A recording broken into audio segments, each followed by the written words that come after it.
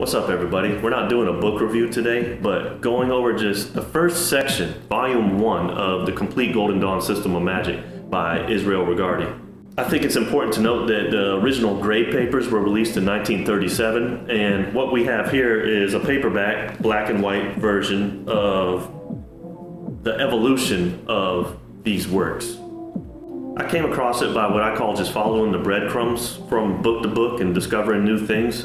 I would say Dion Fortune and some of her works had a lot to do with it. I've read 5 of her books, and of course she was a member of the order, and I wanted to know more about it. I wasn't sure whether I was going to gear this video towards those who were already familiar with the subject or those who had no idea, but I think it's presented in a way where either way you'll find this interesting, and there will be some things in here that we cover of value. So once again, this isn't a comprehensive study of this system or book. We're only going over volume 1, but I think it's a great place to start. There's some gems in here. I hand selected them. I put in some slides and some video to accompany the material. And without further ado, let's dive in. Studying the metaphysical or other esoteric teachings, you find yourself in a very abstract world. I liken it to swimming in deep waters. While there's a lot of bells and whistles that you can forego, there's a few things that shouldn't be skipped, like a sound vessel to dive from, and an inner stability that you can maintain at will once in. It reminds me of Dion Fortune, who advocated the approach of subjective reality in an objective way. It doesn't surprise me when Israel Regardie, who was initiated into the same order as her, seemed to share that sentiment. In fact, he pretty much opens up this whole magnum opus of his with a quote from President Calvin Coolidge as follows: "Nothing in the world can take the place of persistence. Talent will not. Nothing is more common than unsuccessful men with talent. Genius will not. Unrewarded genius is almost a proverb. Education will not. The world is full of educated derelicts. Persistence and determination alone are omnipotent."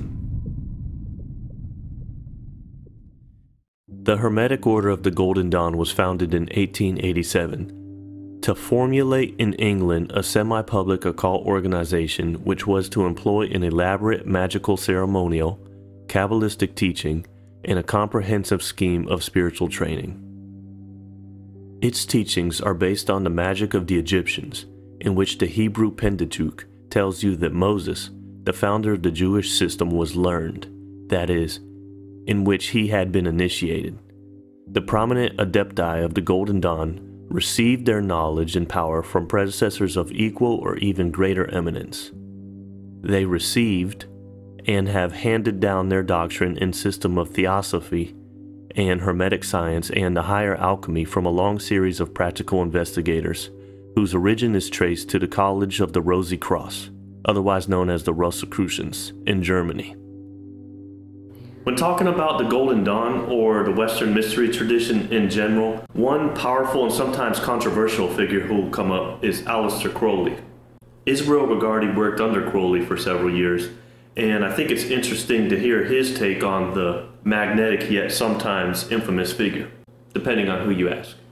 Regardie says, "Crowley tampered unnecessarily with the grade rituals, so that their beauty as well as practical worth was gone.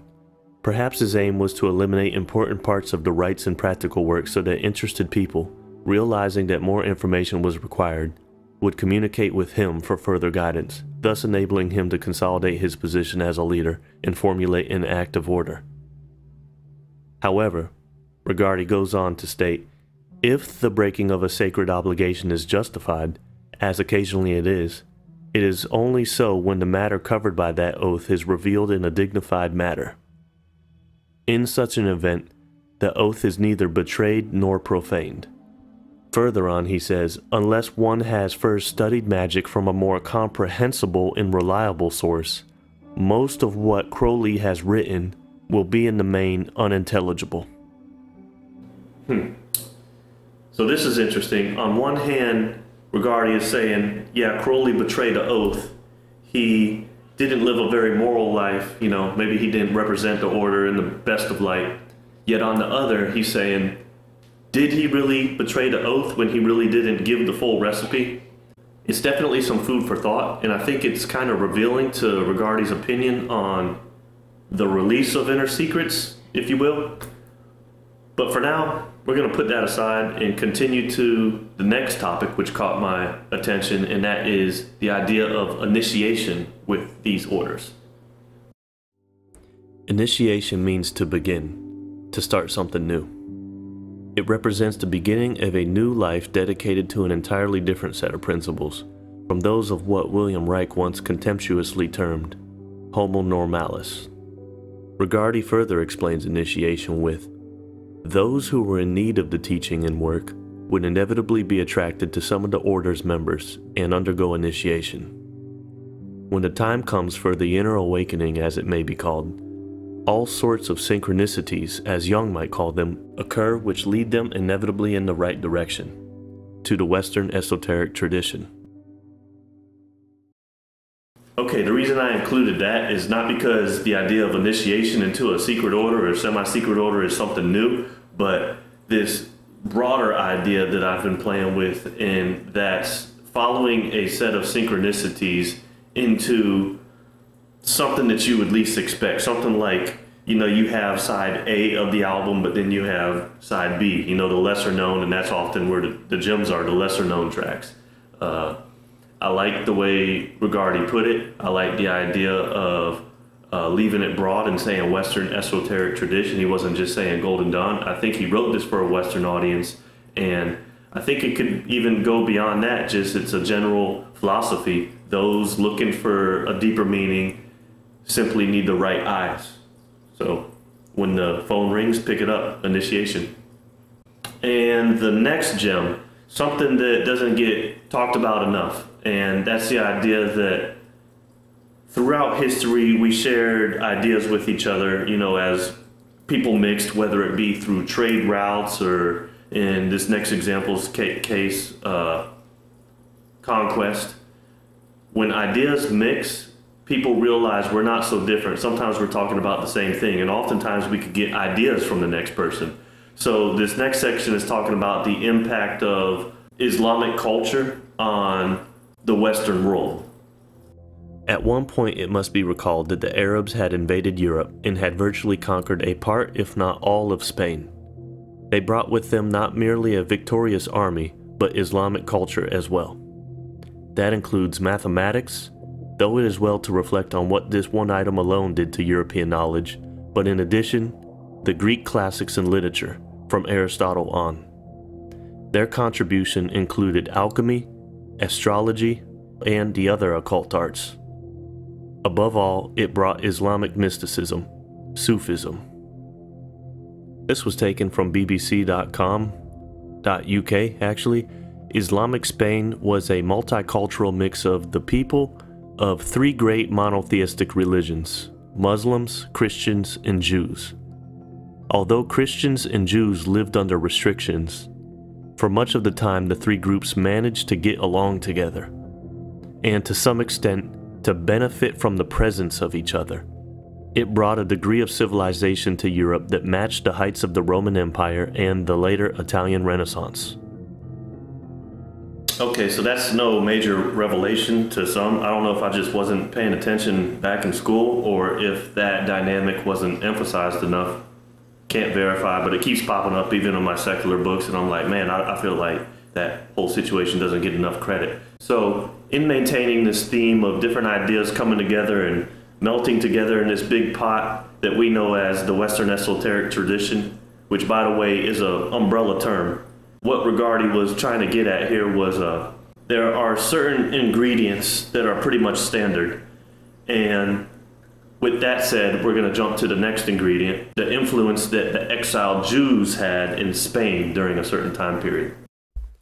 Furthermore, what must not be forgotten was that a favorable climate was also being evolved for the wandering and exiled Jewish people to flourish in. They contributed enormously to Spanish culture, scientific knowledge, and at the same time, a specific Hebrew mysticism was taking shape and form. This included some of the pre-Zoharic literature, as well as some of the greatest names in Kabbalistic history. Okay, so that was basically on influences that make up the Western esoteric tradition. I pulled out a couple influences that Regardie identified. Obviously, there's more like Hermeticism and the Greek and Egyptian mysteries, but we're going to switch gears real quick and focus on something that Regardie included as a cautionary note to those taking on the inner paths. Israel Regardie spent decades working in and teaching the Hermetic Order of the Golden Dawn system. And one thing that he noticed was certain pathologies that tended to pop up commonly in students. The first common problem is the confusion between the Freudian superego and the order's concept of the higher and divine genius. Regardie says, the person takes the impersonal and universal nature of the powers he or she experiences as if he or she created the powers or experiences by what they call themselves. If this experience, called by Jung the mana personality, persists for too long a period, the person becomes egomaniacal and thoroughly self-centered. The second problem comes from what Regardie identifies as a distorted view of sexuality, where he says, there is a danger of the blatant acting out of instincts which have been distorted through repression and denial on the one hand, or their compulsive repression leading to a boring and unfulfilled sex life. Those involved in the great work have often found themselves falling into one camp of excess in one direction or another. He believes that the proper use and enjoyment of sex is a necessary part of the discovery and development of the higher genius. And last but not least, although it wasn't included in this section on hurdles involving the great work, Regardie did address the problem that he saw in the notion that the Golden Dawn system was solely based off the simple performance of dry rituals and nothing more. He counters that with the emphasis that there's actual skills that need to be mastered, where the rituals serve more or less as mental aids for the greater understanding that should accompany them. That's pretty deep. A lot of the writers that I read come from this time period, you know, the first half of the 20th century. It seems a lot of them put this, maybe it's just me, a lot of them put this emphasis on clinical psychology, and it makes sense because these systems of self-mastery and esoteric orders put an emphasis on introspection, knowing thyself, as the famous axiom says. Don't let me butcher it though. Let's see what Regardie had to say in taking on some of these pathologies while engaged in the great work. Regardie said, to obtain the greatest benefit from magic, which is as it were a postgraduate study, there should be some undergraduate work in personal therapy. The dividends are enormous. I have insisted that the serious magical students seek a course in therapy as a safeguard against some of the catastrophic results which appear to overtake too many of our promising students. Joe is part of a team, headed by a psychiatrist, that is constantly trying to speed this recovery, which otherwise might take a lifetime or might never occur at all. Along with some psychotherapy and physical therapy, along with the occupational, recreational, and industrial therapy, there is also the sympathy of being treated with respect, day in and day out, by the one sane person in the ward. Time and patience. It was apparently the intent of the founders not to provide a finished system of philosophy, such as the secret doctrine of Blavatsky and etc. It was intended to be supplemented by further reading, study, meditation, and of course by scrying. In this way, the magical language and in turn the philosophy could be developed on an individual basis.